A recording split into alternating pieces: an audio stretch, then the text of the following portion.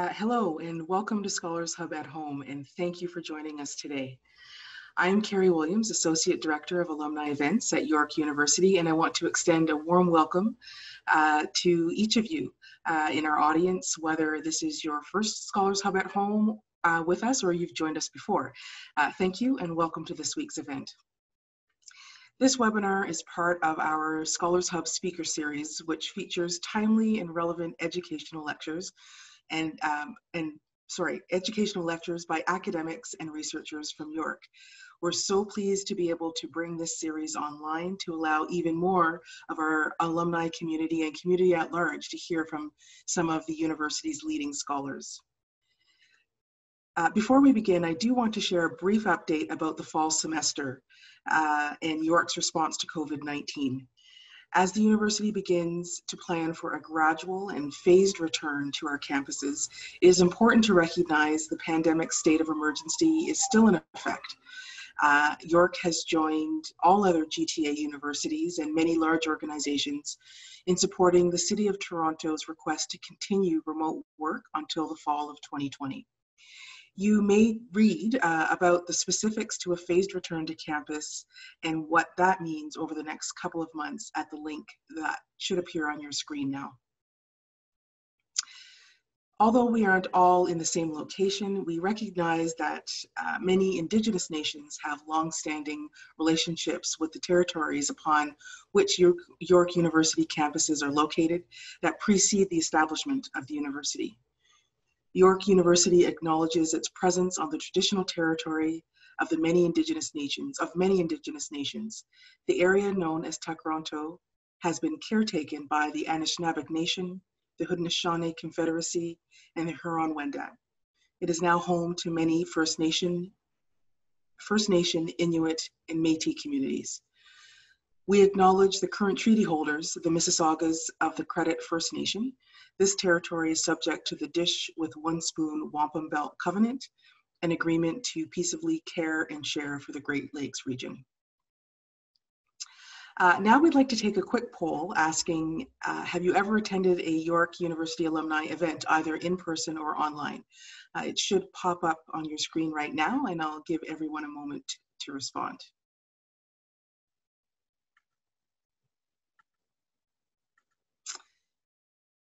Great.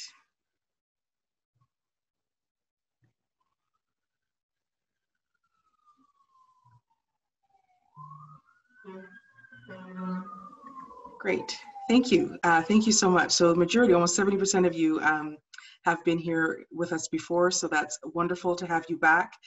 We're really appreciating the following that we've earned over the last couple of months. And for those of you who are new to this, welcome, and we hope that you enjoy today. If at any point, especially if you're new to this, if you need any help with Zoom, the Zoom platform, please feel free to click on the Q&A button on the bottom of your screen and enter your question there. Our team is ready to help you. That same button can be used throughout the lecture to submit questions for our speaker, as we will have a Q&A period following the lecture. And if you are joining us by Facebook, you may enter your comments in the comment box there, and the team will send them my way. Later in this webinar, we'll be looking to you for feedback on what topics you'd like us to cover for future Scholars Hub at Home events, so stay tuned for that. Now, today's talk is titled Exploring the Summer Skies, Astronomy and Developments in Space Research at York, featuring Professor Paul Delaney, Department of Physics and Astronomy, Faculty of Science, and Director of the Allan I Carswell Astronomical Observatory at York University.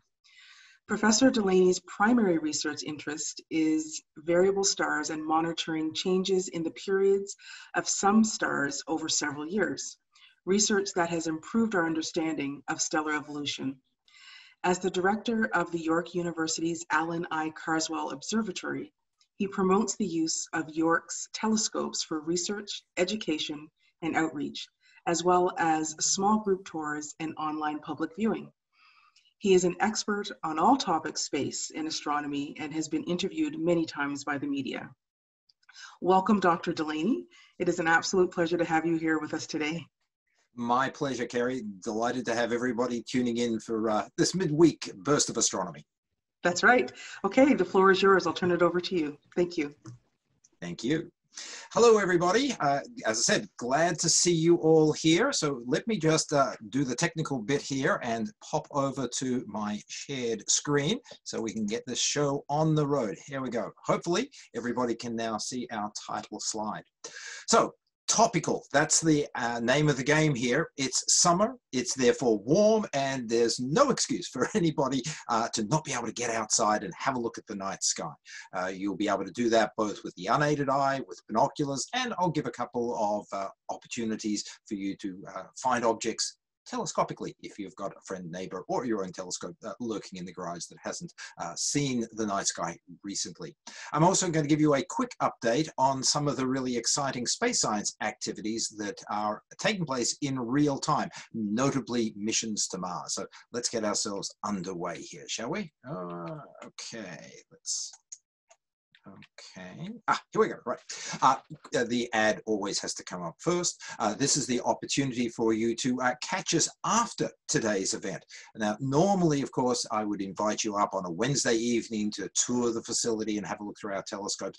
Can't do that at the moment, but nonetheless, on Monday and Wednesday evenings, you do in fact have the opportunity to meet with members of my team, to be able to ask questions about astronomy in a virtual capacity. And so I will direct you to the observatory.info.yorku.ca web address, because there you can find out all about our Monday night activities and our Wednesday night activities as well. And if you really would like to hear literally more about us, we have our own radio show called York Universe, which is on astronomy.fm. So it's online radio for you as well. So lots of opportunities for you to catch up on astronomy through the observatory after today's event is concluded. And if you are going to be able to make it up in the fall or the winter, we don't know when we're going to be able to have in-person tours again at the facility, but sooner than later, we hope. We certainly will give you the opportunity for that Galileo moment to have a look through our new 1 meter class telescope. It's the largest optical telescope on any university campus anywhere in Canada. And it's a real delight to use and for you to see splendors of the night sky, and you can see it up there in the top left-hand corner. Okay, end of ad. Okay, it's comet season, it seems. Everybody, I'm sure, has heard about Comet Neowise, and I'll give you a quick refresher on how you can find the comet in our evening skies. But comets in general are really wonderful objects, and we find 2 to 3 dozen new comets every single year. So the fact that everybody is talking about Comet Neowise, to astronomers, not particularly unusual. The last really bright comet that graced our skies was Comet Ison back in 2013. And you can see some images here, the top right-hand image taken by one of the observatory team members, Richard Block, and then the left-hand side of this image, an image from one of the major observatories in South America. Comets are beautiful. They are small, rocky objects, tend to be only a few kilometers in diameter, but as they come in towards the sun, towards what we call perihelion, they get heated. And in the process of being heated, the rock matrix begins to release volatile materials, gases, if you will, water vapor, carbon dioxide, carbon monoxide, methane.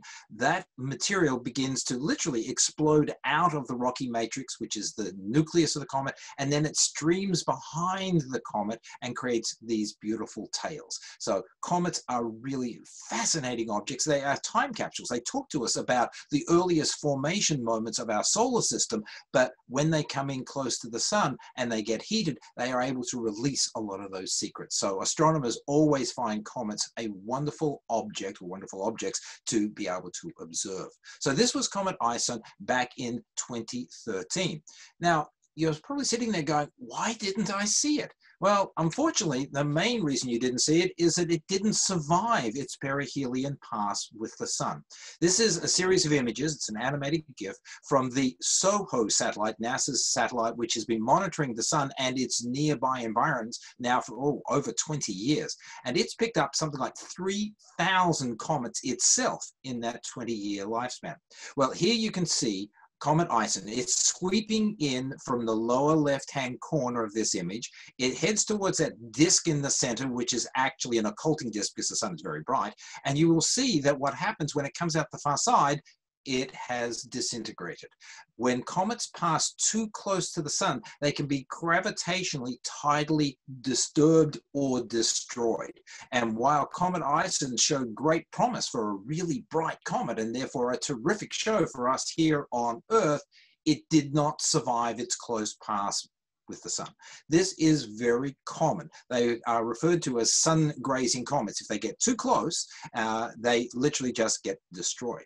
If they don't pass very close to the sun, then they don't get heated as much, and then the tail is much shorter. So it's sort of this problem. If it gets too close, then it gets heated really well, and we get a really long tail and potentially a really bright object to look at. But in fact, if it is too close to the sun, it can get destroyed. So Ison never made it into our evening skies. It never made it to really great naked eye visibility. Fast forward to today. Comet NEO-WISE, again found by a spacecraft by the name of NEO-WISE, one of NASA's many satellites that are observing the night sky for us, found NEO-WISE, this comet, in late March of this year. It looked as if it was going to hold great promise, and so astronomers were looking at it carefully and predicting, and comets are notoriously difficult to predict what they are actually going to do, but we suspected this was going to become a naked eye comet. But we didn't get too excited because we knew it was going to pass very close to the sun on July 3. So close that we really expected another Comet Ison type experience. So we kept expectations low, not just for ourselves, but for you as well. Well, surprise, surprise. And as I said, comets are fickle. It survived its close pass with the sun and it burst into the morning sky on July 4th. And everybody was truly amazed at how bright it was. This is a cometary image taken by one of my colleagues in the Royal Astronomical Society of Canada, the Toronto Centre, Ian Wheelban. He managed to image it very early in July. And as you can see on the left-hand side of this image, it's not only just a point source, but a beautiful tail stretching vertically away from the horizon. And everybody on the planet has now become aware of Comet NEO-WISE. It's a really great object to look at, and even better, it's in the evening sky now. How can you find it? Okay, wait till about 10 o'clock local time, Eastern time here, or about an hour after your local sunset, and look towards the northwest area of the sky. It's now the better part of 20-25 degrees, so that's a good handspan above the horizon and climbing higher. And in fact, it's got a terrific signpost, the Big Dipper, Ursa Major, over there in the northwest sky. And that is visible to almost anybody, including those of us who live in light-polluted Toronto. If you can find the Big Dipper just to the lower left, you will be able to find Comet NEO-WISE. Strongly recommend a pair of binoculars because that sort of gives you added depth, added capability for being able to pick out slightly fainter objects. NEO-WISE is naked eye, but if you've never seen a comet before, let alone the tail, which does get quite faint and diffuse, then the binoculars will assist you greatly in finding it. So look for Ursa Major, the Big Dipper, its tail, the handle of Ursa Major is standing pretty well straight up at the moment. And then to the lower left, you should be able to see NEO-WISE. Scan carefully around, and then once you've found it, it'll be easy to find it every other night thereafter. Drink in the sight, have a good look at it. Don't just sort of go in for 15-20 seconds, and because the more you look at it, the better your dark adaptation becomes, the more detail of this comet you are going to see. It is photographed by cell phones, although most cell phones don't keep their their shutters open long enough to get you a decent image. I certainly do encourage you to try. I did manage to succeed in doing it, but it's not nearly as good as, for example, Ian Wheelban's image. And if you go online, you'll find Sky and Telescope, Sky News, all sorts of agencies are publishing many, many images of NEO-WISE. Have a shot at trying to photograph it yourself, but my best recommendation is a pair of binoculars and just drink in the sight. And from day to day, over the next 2 to 3 weeks, because it should stay visible in binoculars easily for the next 2 to 3 weeks, climbing ever higher in the northwest sky, you will see changes in the comet's tail. It will begin to get a little shorter. It mightn't get as obvious to you, shall I say, because it will be getting fainter, but Comets do change unexpectedly. So keeping an eye on this over the next couple of weeks, strongly recommended. Really nice sight, Comet Neowise. Okay, by the time we get to August, it's Perseid meteor shower season. And again, we don't need telescopes to be able to see meteors. Meteors are basically small pieces of rock that are flying around our solar system, get caught by the gravitational field of the Earth and get sucked in, dragged into our atmosphere. And then courtesy of the speed that they are moving, literally generally tens of kilometers a second, they burn up in the upper atmosphere with friction. Okay, so the object hits the upper layers of our atmosphere, and as the air gets thicker and thicker, the friction with the material basically ablates the object entirely with a burst of energy which is normally visible. So here is a nice image from the Perseid meteor shower. I think it was 2019 from Northern Europe. These are, generally speaking, spectacular sights if you can get yourself into a nice dark location. It is visible even in the city. However, the darker the sight that you can obtain, the more fainter meteors you will be able to see, and potentially some of these meteors do actually come to ground and become meteorites. So this is the sort of spectacle that can be viewed sitting down, lying down, after midnight on August 11, 12, 13, somewhere in there, towards the east, northeast sky. Obviously, you don't want trees and houses in the way. The clearer the horizon, the better. And all the way up to the top of the sky, the zenith. If you can get yourself nice and comfy outside for about half an hour, midnight or later, if that's practical for you in these warm summer nights, that's easy. Have a look at the Perseid meteor shower. Definitely a spectacular display. You can see up to 60 meteors an hour. So that's one a minute throughout the peak on August 12th. Strongly recommend the display. What's causing it? Going to come back to comets. This was a comet by the name of Swift-Tuttle that disintegrated, you got it, courtesy of gravitational tidal forces, stresses, courtesy of its close pass by the sun, and now this sort of debris train, this rubble train, is in the original orbit of the comet around the sun, and every August 12 or 13, the Earth passes through that rubble train, and this sort of debris sprays into our upper atmosphere and creates the meteor showers. This image that you can see here, courtesy of Sky and Telescope, is sort of trying to give you that three-dimensional feel in 2D. Okay, so you can see the Earth's orbit around the sun. We go once around the sun every year, and even though it looks like we might be crossing this debris trail a couple of times during the course of the year, remember that the comet's orbit is not in the same plane as the Earth's orbit around the sun. So in fact, there's only one moment in time around August 12, 13 where we run across this debris train. The sun, of course, is at the heart of a lot of what we're talking about here. These are comets that spin around the sun, and if they survive their pass, their brush with the sun, that's great. If they don't pass too close to the sun, then they can live for a long period of time, and we get these nice long tails. But the sun, of course, is generating lots and lots of other activity, including what we call the solar wind, charged particles that stream out throughout the solar system. This is what gives rise to space weather. Why do I mention space weather to you? Because, of course, another thing that you can see when you're out and about looking for Comet Neowise, looking for the Perseid meteor shower, if you look towards the north, you might be lucky enough to catch an aurora. That's where this charged particle stream from the sun interacts with the Earth's magnetic field. Those charged particles get brought into the upper atmosphere, they collide with gases in the upper atmosphere, and they give rise to light displays that are absolutely stunning. The further north you can be, the better the chance you will have of seeing aurora.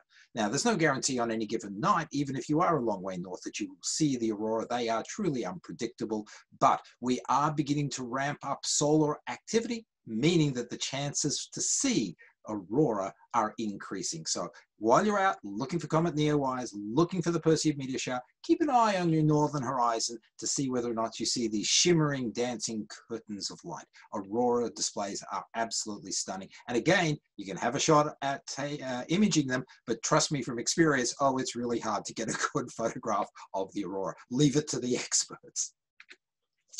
Okay, so you're outside, you're enjoying the night sky. Looking up, you will see three bright stars, Vega, Deneb, and Altair. part of the 3 constellations that make up the summer triangle. This is the constellations of Lyra, Cygnus, and Aquila. Very hard to see the actual constellations, let alone the outlines that are the harp, the swan, and the eagle. Nonetheless, the 3 stars that I've just cited, Vega, Deneb, and Altair, they should be readily visible to you. And unlike the image that you're seeing here on the screen, because the Earth is rotating on its axis, at this time of the year, the summer triangle is basically straight overhead, neck craning. So if you look straight up after you've been outside for 5 to 10 minutes, the brightest star that you will see at the top of the sky, that will be Vega. Heading towards the eastern horizon, a good handspan away from Vega, that's when you'll catch Deneb. And then if you move literally perpendicular to that line towards the southern horizon, again, you will be able to pick up Altair. Those are the 3 brightest stars that you will see in the night sky straight overhead at this time of the year. So around about 10 or 11 o'clock at night. The summer triangle is full of wonderful objects. We do not have time to go through them all here, but first things first, find the summer triangle, find those 3 bright stars, and now you can tick off 3 of the 88 constellations that you know where they are. You will have found Lyra the harp, Cygnus the swan, and Aquila the eagle. If you have somebody who's got a telescope, you can have a closer look at the Ring Nebula inside Lyra. It's just a little bit south of Vega, and it is a beautiful sight. I think of it as a smoke ring or a Tim Hortons donut. It's really a beautiful sight, even in a fairly modest sized telescope. You don't have to have a really big one, but you won't be able to see it with the naked eye or a pair of binoculars. This is truly a telescopic object, one that we normally feature showing at the observatory, and this in fact image was taken by members of the observatory team, not with our 1 meter telescope actually, but with our 40 centimeter telescope. Beautiful, beautiful sight if you can gain access to a telescope while you're moving around the night sky. Over to the south-southeast, there are 2 bright planets visible. The largest planet in our solar system, Jupiter, and you've probably already seen it. It is early in the evening sky now in the southeast. By far the brightest object in the sky in the evening, with the exception of the moon. You need to see this type of the features here, the great red spot and the various cloud systems. You'll need a telescope for that, but it's easy to find Jupiter and see it move with respect to the other stars from night to night. You can see that inside binoculars very easily. To the right of it, and a little bit lower to the horizon, you'll see Saturn, the 2nd largest planet in the solar system, the ring system. The image on the left actually was taken by the Hubble Space Telescope. The image on the right was taken by the Cassini spacecraft from NASA. 2 beautiful planets. To see their true spectacles, you do need a telescope, but you can keep an eye on them with binoculars, and indeed your own eyes without telescopic or binocular aid over there in the southeast. It is truly the summer of these 2 planets. They are high in the sky when it's nice and warm. If you know somebody who's got a telescope, go make friends with them, because these are 2 wonderful planets to look at. Okay, so that's what you can see around the night sky, but if you're keeping an eye on space science, and York is famous for space science, over there in the Lausanne School, the Space Sciences program, Mike Daly, Jim Whiteway and company, they are really engaged in lots and lots of activities. Too many for me to tell you about, so let me just give you a quick heads up with respect to the planet Mars. Everybody loves Mars. That's the planet that we keep going to try and find signs of life. And the images that you see on the screen at the moment give you a bit of a sense of some of the terrific features, the volcanoes, the rift valleys that exist on Mars. And there's no question, it's decidedly red. It's well named the Red Planet. We keep sending spacecraft there. We've been doing it for over 50 years. Mars is a hard planet to get to. In fact, space in general is tough. It requires great resilience and a near perfection in terms of the spacecraft that you're sending there. Here is sort of a little bit of a NASA anecdote from around about 2000, the year 2000. By that point in time, we'd sent about 40 spacecraft towards Mars, and only 15 of them have been successful. And so if you think of this in terms of, like a baseball batting average, it's about 385 or thereabouts. Not real good. Since this time, things have improved dramatically. The score at the moment is a little bit more in our favor, okay? We've gotten much better, much greater success in going to Mars over the last 20 odd years. We can fly by, we can go into orbit, we can go onto the ground with rovers and landers. But it still is tough.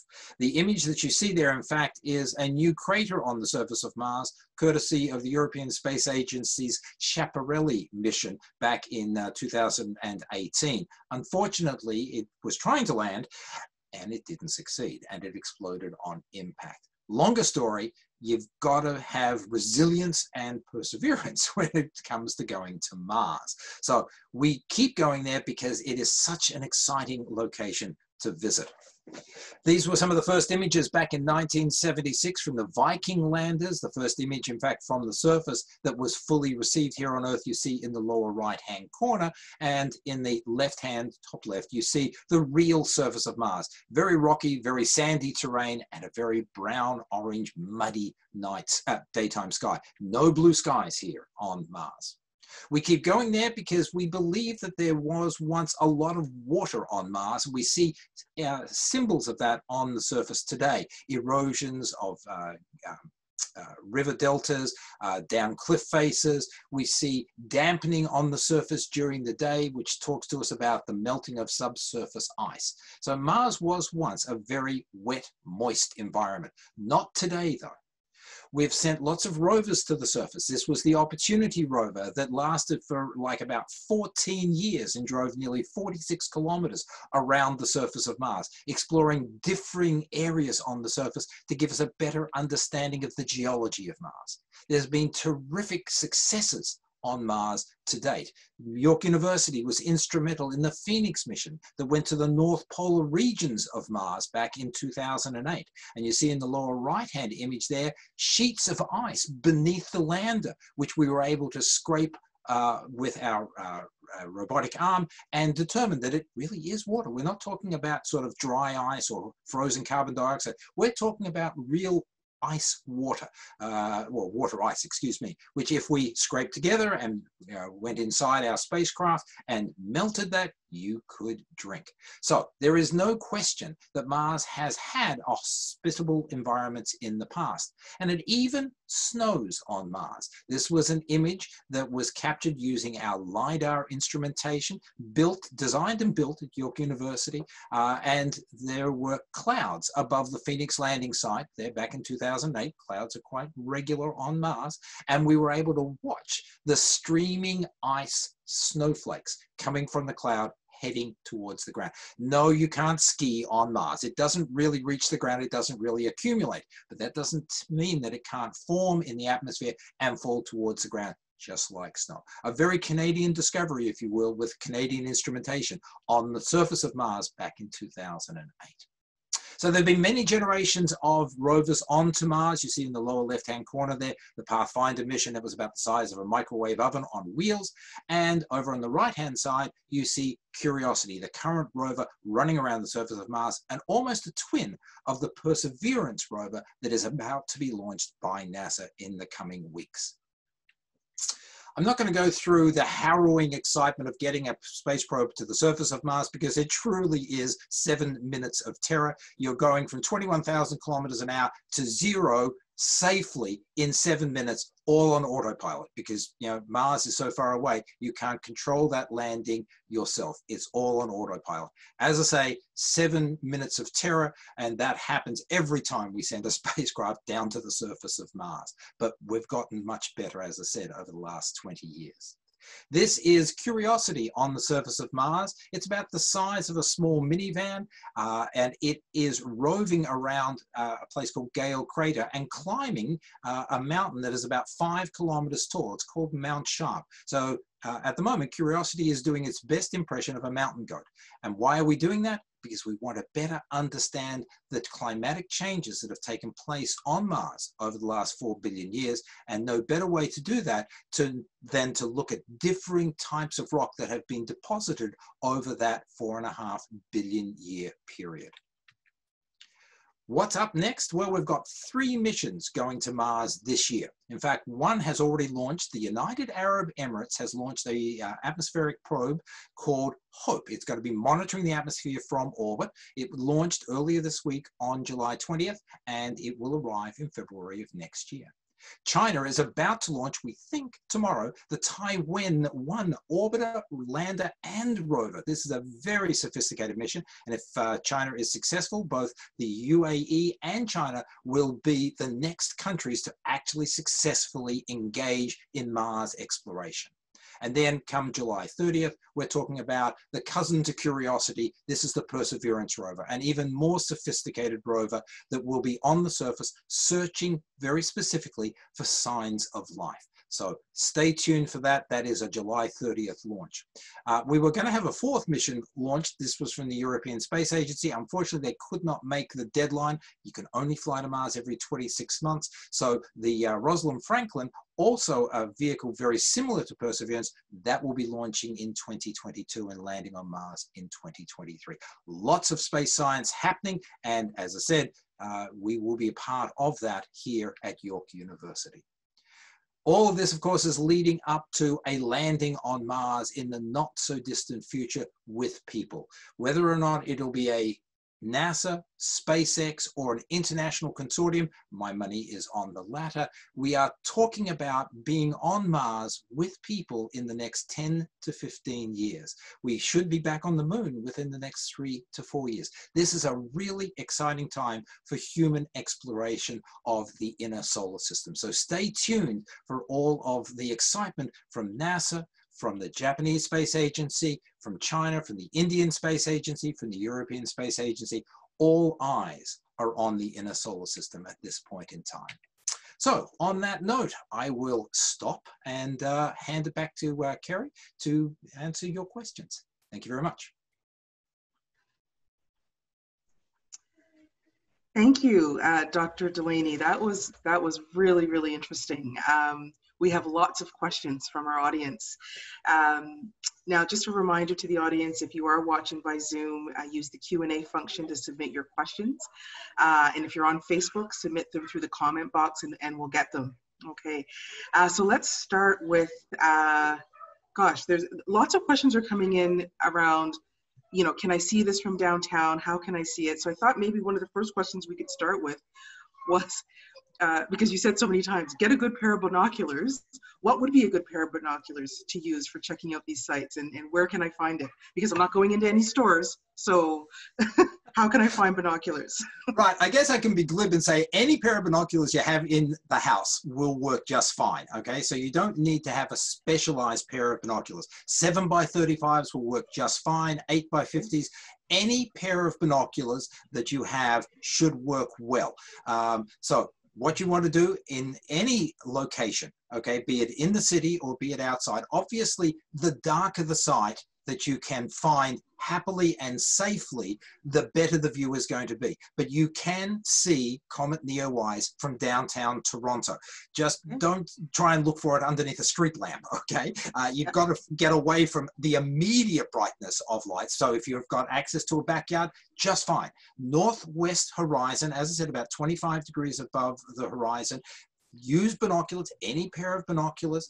If you have to order a pair of binoculars online, do it from a telescope supply store. There's a group called the Kitchener-Waterloo Telescope Store, Old Eyes, New Skies here in Toronto, you know, Cairn Scope Centre just outside of the Yorkdale Mall. Go online to any of these places. You should be able to find yourself a fairly inexpensive, as in, yeah, $100 or thereabouts, pair of binoculars if you haven't got one at the moment. But truly, any pair of binoculars, that will work well. Northwest sky, get fully dark adapted, be safe, be comfortable, and yeah, from downtown Toronto even, you will be able to see this comet. Great. You know what? The timing of this is perfect. We're all home, so, you know, and it's summer. So yes. This is great. Question from Claudio Ginacari. What is the Higgs field and why is it important? Oh, gosh. Oh. Okay. All right, okay. The quick answer to the Higgs field is it's associated with the Higgs particle. It's a Higgs boson particle that we finally detected with the Large Hadron Collider back in 2012 or 2013. We've been looking for it for a long time. It was sort of that missing particle associated with the standard model. The short answer is it is what allows matter to exist with the characteristics that you and I experience. So everything that you can hold, people, objects, even air molecules that you're breathing, have mass. It's a fundamental intrinsic quantity. It's an intrinsic aspect of material in the universe. In contrast to other particles that leptons and so on, dark matter, dark energy. These are differing aspects of the way the universe operates. But the Higgs field is what allows for particles to possess mass, this intrinsic quantity that literally you and I and everything around us experiences. Going beyond that, we need slightly longer time or a course. But Okay. it's basically what allows particles to possess the intrinsic quality of matter. Okay. Okay. Claudio, Sorry. I hope that answered your question. No, that's good. That's good. We have a question from Jupiter Jones. What are the implications of having a 1M telescope comparatively to the 60? Will this impact the type of research the department does, or just enhance it?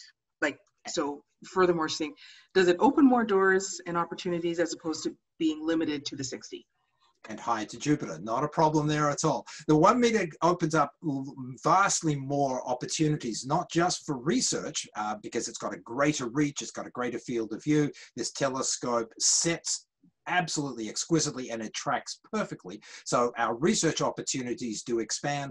We're about to put a spectrograph on this telescope that will open up the whole realm of spectroscopy, not just photometry, which we are currently doing with this telescope. So we'll be able to dissect objects and be able to tell what the material is that objects are made of. We'll be able to tell how fast they are and so on. But from a student point of view, and I'll now mention our second year class that goes galaxy hunting every year, our 2070 class, the ability to reach fainter objects and to be able to take truly awe-inspiring images is now readily available. Our second year class, when they were using the 60 centimeter telescope or our 40 centimeter telescope, they struggled a little bit to be able to identify faint objects like galaxies. They were successful, but it often took them the better part of an evening because, they're novice observers. They're not quite sure what they're looking at. The telescope wasn't necessarily pointing as well as we would like. This is the 40 or the 60. And as a consequence, it was more of a struggle for our second year class and consequently our third and fourth year classes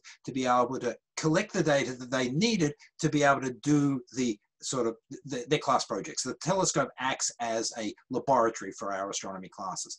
The 1 meter telescope cuts through all of that, and our second year class was able to go in and within 2 hours collect awe-inspiring images, and they were just so excited. They all of a sudden had images as their backgrounds right on their computer screens. So from a student point of view, these telescopes offer them the opportunity to be far more successful, to be able to do more science with the images that they are able to capture and just have a more well-rounded experience. Even our first year class, we were able to show them stunning images of the moon and be able to give them images that they could take away with them, do their analysis and keep those images afterwards. So from the student perspective, it's a huge, huge improvement. From a research perspective, we're all just salivating at the use of the telescope.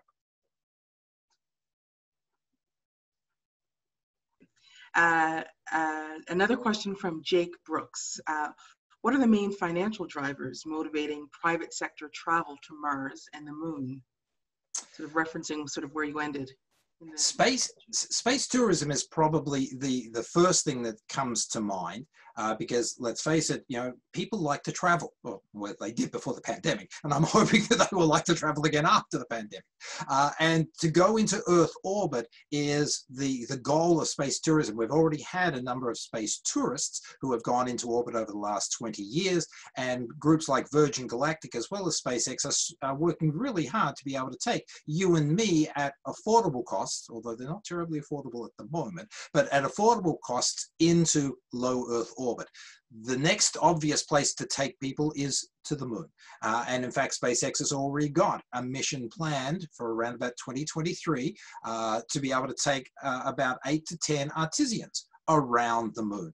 So there is space tourism and the possibility of settling on these objects, although that's not going to happen for you and me anytime in the next decade or two. But there are also the notions of mining. I mean, the moon as well as Mars both have raw materials that are very similar to Earth. Not fossil fuels, okay? Neither of these places have had significant amounts, if any, forms of life. So we're not talking about fossil fuels here, but we are talking about precious metals and the ability to be able to extract them from these environments is something which many organizations are actually looking at. So we're looking at mining asteroids. So there are financial opportunities here that the private sector is very interested in. Moon first, Mars second. Science, of course, wants to be able to go to these places to be able to extend our reach and our understanding of how planetary objects form. And so the moon and Mars really have opportunities across a broad spectrum of organizations. Okay. Thank you for that. We do have lots of questions from the audience, but we're actually at time. So I know there's a lot to talk about, but really so appreciative of you joining us today. And you've given us some key things to look for. Norwise, the summer triangle in August, the meteor, it's great. So given that the summers are not that you wait till the summers are light to do something like this, but the summers are light because we're not going anywhere. And so it's really, really, really quite timely and helpful. So thank you. You're welcome. And for those folks who didn't get a question answered, pdelaney@yorku.ca, send me email. I'm happy to sit down and answer those questions. Wonderful. Thank you for that. Thank you. You're welcome, Kerry. Okay. So before we say goodbye today to our audience, we just want to thank you again for taking the time to join us. As I had mentioned at the beginning, we do want your feedback. We have one last question for you, and this question really helps inform our events moving forward and how we tailor them for you. And the question is, what topics would you be interested in learning about via Scholars Hub at Home? Please just use the Q&A box and enter in your topic. If you're using Zoom, if you're on Facebook, just respond in the comment section and we'll collect them from there. Thank you so much for participating in that. Feel free to share today's talk with your friends, especially those of you who maybe didn't get your questions answered, you want to follow up, please feel free to do that. We'll be posting this on our York Alumni YouTube channel. You may also join our LinkedIn group and follow us on Facebook by searching York University Alumni, and follow us on Instagram and Twitter by using the handle @YorkAlumni. Feedback about this or any of our programming is most welcome and necessary, and it can be sent to us via our social channels or just email us at alumni@yorku.ca. And thanks to the popularity of this series and the feedback we received from yourselves and our audience, Scholars Hub at Home will continue throughout the summer, every other Wednesday at 12 noon. So please join us on August 5th when we return with Dr. Sylvia Vasquez-Oleguin from the Faculty of Environmental Studies to learn more about York's Malcoa Community Garden and food security. So more information coming on that soon. Hope to see you on August 5th. Thank you so much and be well.